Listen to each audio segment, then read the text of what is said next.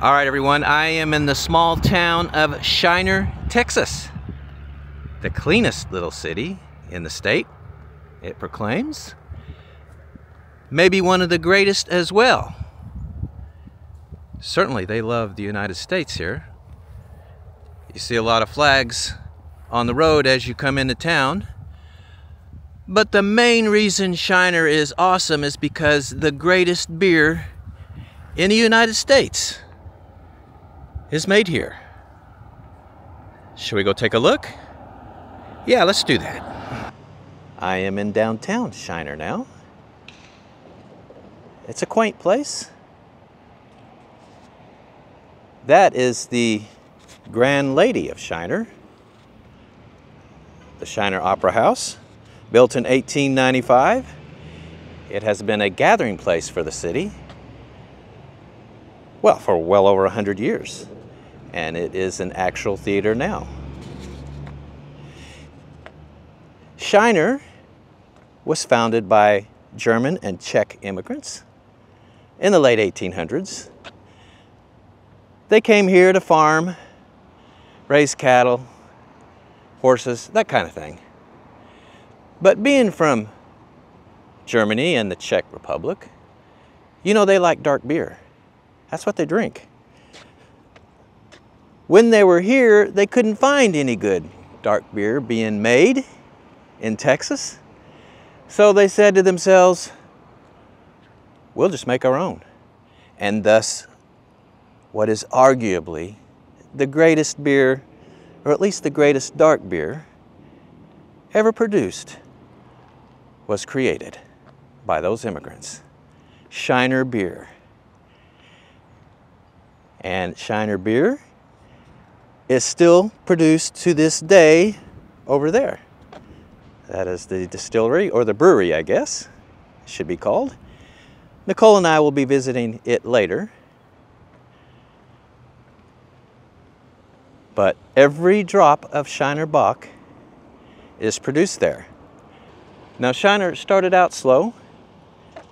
First it was produced here and only drank here. But in the 1990s it exploded and is now available in all 50 states. So wherever you are right now, if you're in the United States, you can go down to the store and get you some Shiner and try it for yourself. If you don't believe me, you'll love it.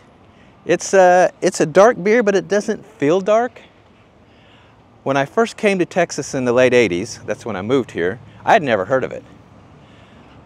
But I tried one and it immediately became my favorite beer. And it's still one of my favorites to this day. Even as a kid, I didn't like plain yellow beers. My dad drank Miller Lite. And I would always say, God, Dad, it's so boring. And I always gravitated to more unusual beers. And Shiner, of course, at the time, seemed very unusual. It's mainstream now, it's everywhere, but it's because it's good. Anyways, I wander around here. I want to show you some sights. Look at this. They have an Amish furniture store. I'd read that there's some Amish here as well. Yeah, there it is. And look here, they have an Amish buggy right out front. That is too cool, isn't it? We'll start with the population of the town.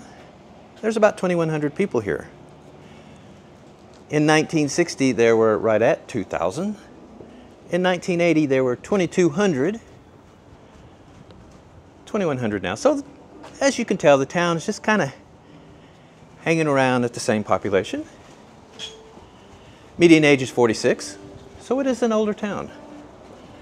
54% of the town is female. 87% of this town is white.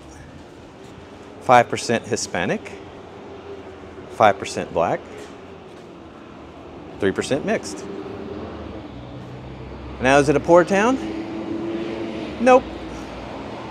Median household income in this town is $75,000 a year. That's $1,446 a week. So the brewery pays pretty well. I'm guessing it's the major employer. I would think so. So of course, poverty, it's low. 9% overall. Even better, cost of living is low, especially housing. The median home value here is $168,000, which is probably a third of what it is across the U.S. overall. So the people are making pretty good money, and they're not having to pay a tremendous amount of money to buy a house. What is crime like in a town like Shiner? Way down here in South Texas. Now here's a map real quick, by the way, to show you where I'm at. Well, I'm happy to report that crime is low. Latest numbers, 4 incidents per 1,000 people. 4. U.S. average is 23. I mean, crime is virtually non-existent. There's 2,100 people here, so there were a total of 9 crimes for the latest report. 9 crimes. That's less than 1 crime a month. If you're a police officer, you don't have much to do here. You might go a whole month and not have a single crime to solve. This is the St. Cyril and Methodius Czech Church. This was built in 1920. Romanesque revival. It is what they call a painted church here in Texas. It's called that because of the unique colors and designs that immigrants from Germany and Czech Republic brought to the design of the church. This sits here on the grounds of the church. A little sign here, let's see what it says. Erected by Strauss Kopecki family in memory of their dead, November 2, 1938. So this has been here for a while. Wow, it's something, isn't it? Here's a closer look.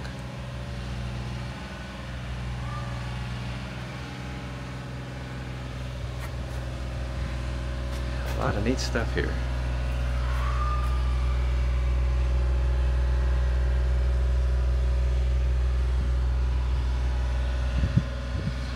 It's beautiful, isn't it?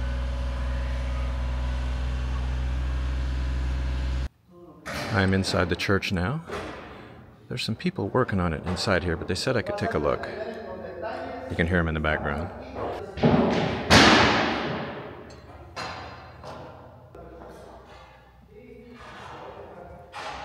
Yeah, this up here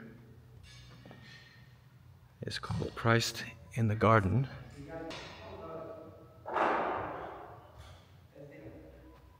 That is something, isn't it?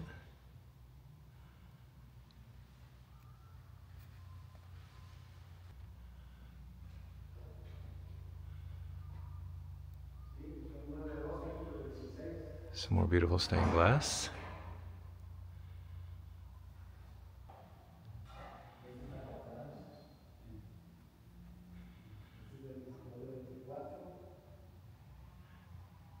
Yeah, here is the fire department. Some of you asked me to show you this in town, so there it is. Yeah, that's it. Look at the camera. You're about to be famous. Pretty cool. Cat sighting. Yay! Well, driving through the neighborhoods, this is pretty much all I see. Just beautiful homes and streets. Beautiful older homes. All in good condition. It's just a really nice town. That is a picture-perfect house.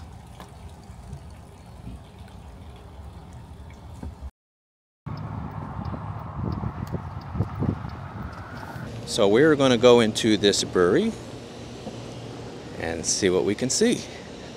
It is a beautiful day here in Texas. It is. down in the deep south of Texas. It's quite warm. Yeah, it's like 80 or something. It's 83 degrees Fahrenheit. That's 28 Celsius. Anyway, so we need to register for this tour. They have 2 tours. One has more goodies than the other. There's a $25 tour, and you get this bag with a cup and some sunglasses. Of course, the sunglasses are mine since you lost my Ray-Bans. And then the $55 tour, you get this bag, and it's got beer inside it. Right? Yes, it does. There's a 6-pack of Shiner. I'm trying to get it open to show you. I like the bag. Yeah, the bag's pretty nice. It's a nice insulated bag. And you get some beer. So there you go. As we wait for the tour, I'm going to have myself a half glass of Shiner. Don't fill it too hard, like right there, I guess. Okay. I'm having the classic Shiner, that one right there. You can see all the brands that they have here. And Nicole, you're having the Holiday Cheer. Holiday Cheer. Okay, cool. Thank you. So anyway, starting the day with some beer. Half Czech, half German, all Texan. A nod to the immigrants that founded this town. Trying on the Shiner sunglasses. And Nicole's trying on the Shiner sunglasses. What do I look like? Look like a girl with sunglasses on. Are you sure you're not close enough to see my nose hairs? No, it's not that close. I'm just looking at the Shiner thing on the glass there. Oh, okay. All right, our tour begins. I'm going to have to manhandle the camera and drink my beer at the same time.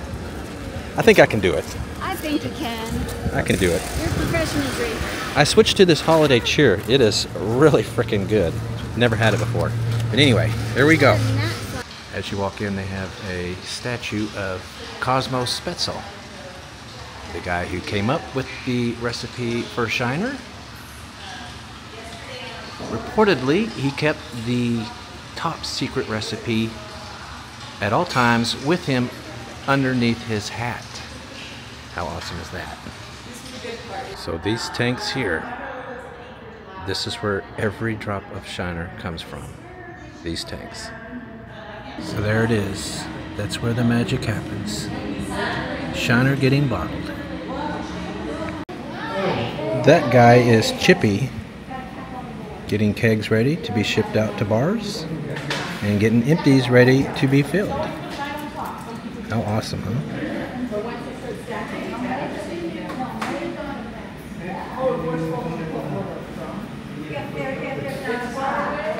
They make moonshine here, so we got some bottles of that. Some more beer. And we're heading to the restaurant that they have. We haven't found it yet, but they have a restaurant here. And we're going to get some food. Now we got some food from the barbecue place on site. Of course, we have some Shiner. And they have brisket and sausage. Was that cucumber salad? Cucumber salad, yummy. And potato salad. That looks like German potato salad, doesn't it? I'm sure it is. And Nicole has her beer. And you're going to dip your... Yeah, because they have a barbecue sauce as well. It better be Shiner barbecue. It's Shiner barbecue. How's it taste, honey? I dripped it on my leg. Oh, well, don't drip it on your leg. That's no good. Anyway, yeah, so we're going to... Tastes good, though. Yeah, we're going to dig into this. Okay, cool. That sausage it's really good. It's not the best I've ever had, but it's really good. The brisket is amazing. So nice and moist. This is amongst the best brisket I've ever had. And I eat a lot of barbecue. I was gonna say, this brisket is incredible. Yummy. The sauce is pretty good, the barbecue sauce. There's no spice to it. A little bit spicier barbecue sauce would be nice. The brisket is definitely the high point. Yeah, the brisket's the high point. The sauce is good. It's too bad they don't have a spicy sauce. Potato salad. Like spicy sauce, huh? Potato salad's really good, and cucumber salad's really good. Yes. If you ever come here, Have the brisket. definitely have some of their barbecue, and you know the trip is totally worth it. It's a lot of fun. Yeah. This is a really good tour, worth every penny and worth a day trip out And you here. get 3 big beers. I couldn't even drink all mine. Yeah, and they give you 3 beers. Not That's included. Not just tiny little tastes like you get on other tours. You get 3 big beers. Yep, 3 full beers is included. Can never argue with beer being included.